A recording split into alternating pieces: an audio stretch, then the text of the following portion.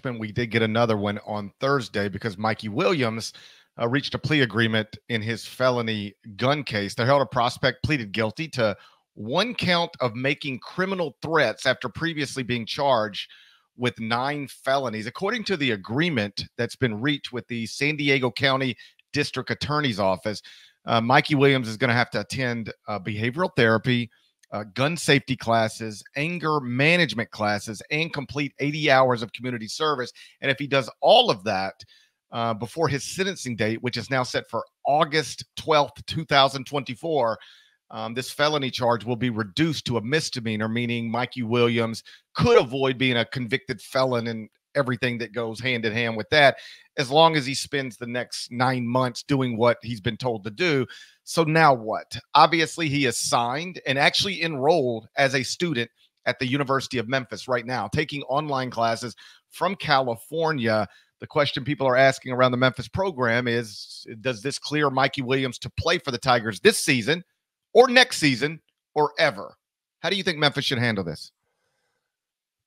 Well, this is when you consider all the facts of the case as they stand right now, but also what you've previously harped on plenty, GP. I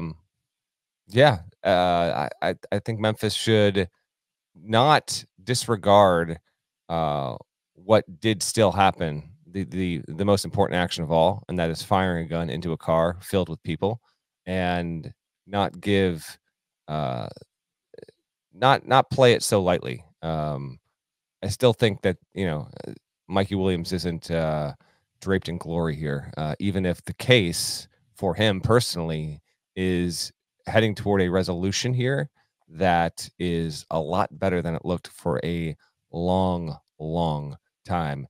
You were someone that said that you wouldn't have Williams ever play for Memphis. Is that where you're still at as of this moment? And obviously, this is going to be something that you dive into heavy on I would think, on your show in Memphis later on today. Where do you stand now that we have this latest update? I am happy, I guess, for Mikey Williams in the sense that anytime you are charged with 9 felonies and you can reach an agreement that will possibly leave you eventually with 0 felonies on your record and no jail time, that's a good development for you. So I good for Mikey Williams, I guess. It doesn't change the fact that he has been credibly accused of firing a gun into a car filled with 6 people, and the bullet hit the car. It only didn't hit somebody because he got lucky.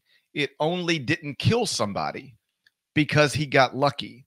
And the testimony is that there was a disagreement / altercation / incident inside the home.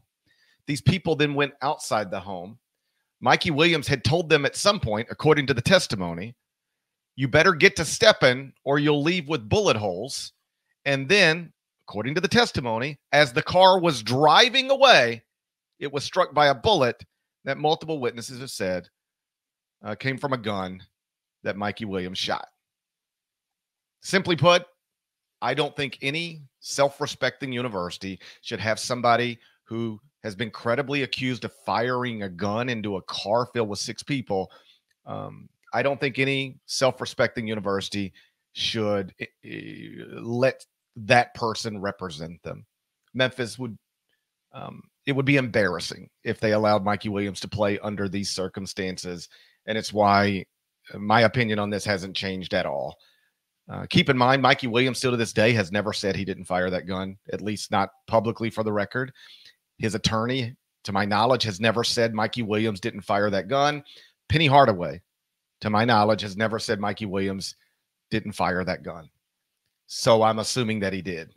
And given that Memphis is one of the cities in this country most devastated by gun violence, it would be shameful to bring in to this city somebody who currently has a felony gun charge still on the record for doing what it is Mikey Williams allegedly did. They should move on. He should never play for Memphis.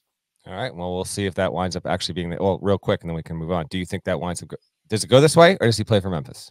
If you had to predict. I don't think he ever plays for Memphis. Okay. I don't know why Memphis hasn't already cut ties. I would have a while ago, because as long as he is still technically a Memphis Tiger, every headline connected to this is Memphis Tiger freshman Mikey Williams, guns, guns, guns, guns, guns. I don't have to remind you the NBA franchise in Memphis is dealing with a gun issue. And the city at large is, again, devastated, just ripped apart by gun violence. This ain't something else Memphis needs. And so I'm hopeful that the people in a position of power to make these types of decisions on that campus are smart enough to realize that Mikey Williams is a talented basketball player, but sometimes that can't be the most important thing.